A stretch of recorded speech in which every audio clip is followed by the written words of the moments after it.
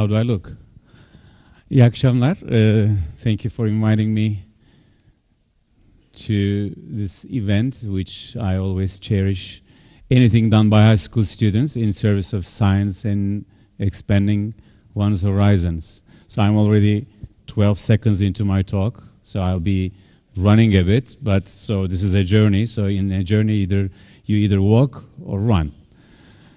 So I'm a psychiatrist, a medicine man of words, and okay, thanks. And also I have been involved in works of cognitive neuroscience, mostly into understanding of how we feel, how we think, and how we express our thoughts and emotions in words. And although I was not very successful as a scientist, then I went into the business of narrating science, talking about science, which is one of the scholarly lines you take in medical schools. And now here I am actually to talk about my interest in words that took me to that journey of science and scholarly work that actually determined my life. My father was blind. He's one of the major elements of this journey. His blindness, actually, he was not blind until 1937 when he was aged 11. And at age 11, as you see in this picture, he was able to play mandolin and follow notes, and most importantly, he could read. And following a retinal detachment operation, he lost his sight for good, and I never saw him with his full sight. So, but he was able to graduate from law school, practice law, teach, do lots of scholarly activities, write textbooks, etc. But he did kinds of work that required lots of reading, and he had to read, and indeed he loved to read. But his disability led to a particular need that he always needed someone to read for him, because in Turkish, especially in Braille, not in Turkish necessarily, but in Braille, which is a special alphabet, a tactile alphabet for the blind, there were almost nothing at that time to read. So he had his readers who read him law books, and not only law books, but other books of interest.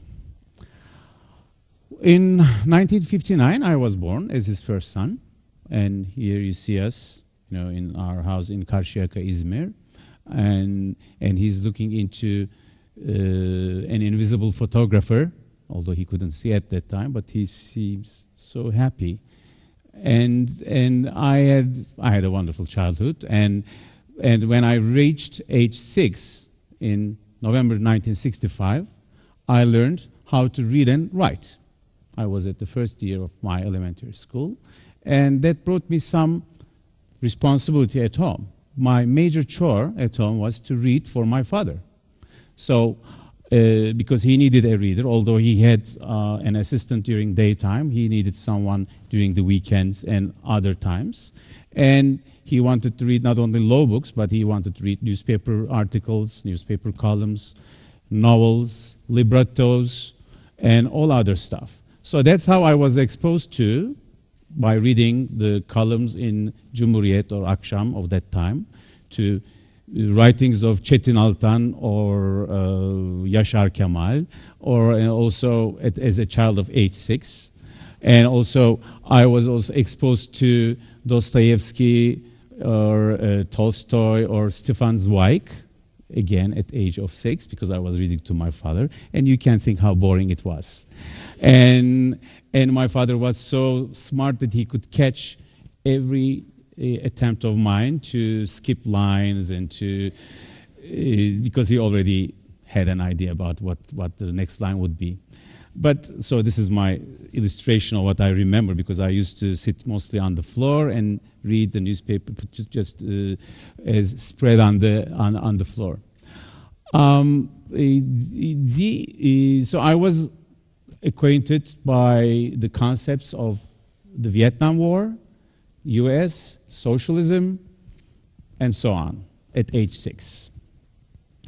So there are some facts to remember, about reading. So this is some hard science, so I put it in writing. So we know that earlier and repeated exposure to vocabulary, to words in familiar contexts, as part of the text or passages, it increases our vocabulary. And also, words are the tools, for faster and elaborate processing of our thoughts and emotions. Without words, it's very difficult to convey what we feel and what we think, and also what we see. And actually, during the initial steps of establishing a vocabulary and expanding it, you really need to show extra effort. So that's the most difficult part indeed, and it's really simply difficult and boring in the beginning, and many of the kids at that age, even at older ages, they avoid as much as possible. Because reading requires the brain's activity to make a transition from a default state, what you can also call a resting state, to an active task-related activation state. So you can see over here, so this is our brain looking from the left side, and this is the dorsolateral prefrontal cortex, and this is the reading area, mostly superior temporal gyrus.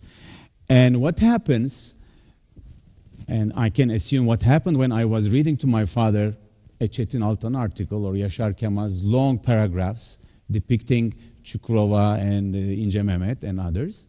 So this system was working well.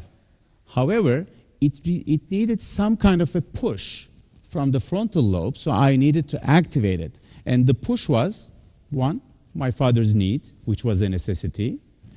And the second, my father's need, because I had to meet that need. So his blindness, his disability, was the reason for my early exposure to increasing my word power exponentially.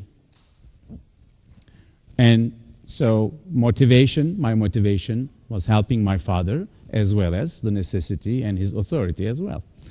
So actually, the neural tissue in human brain develops in response to repeated, continuous stimulation. This was actually what happened to me. Every day, sitting next to my father and reading texts that I would otherwise never read at that age, actually helps these neurons, as you see, these are dendrites and synapses, how they increase by age, by stimulation. This is the language area from 0 to 2 years, and the same process actually took place in my brain. This is the assumption. I never took a real measure of that, but I can tell that some of my teachers remember me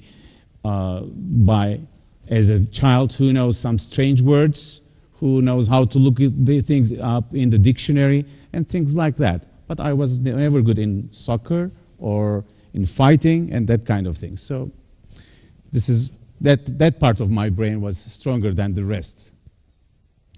Actually, reading in the brain, obviously, is a process that continues across the lifespan.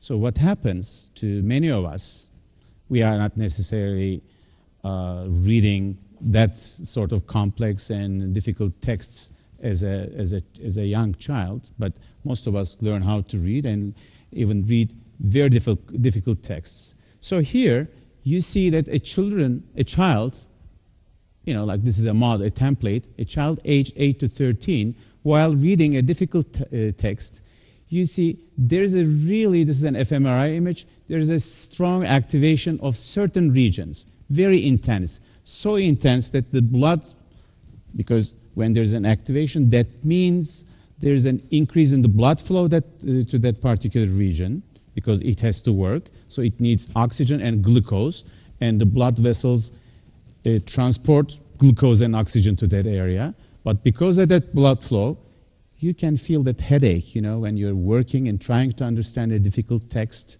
you have that headache. It's because of that increase in the blood flow in that particular region.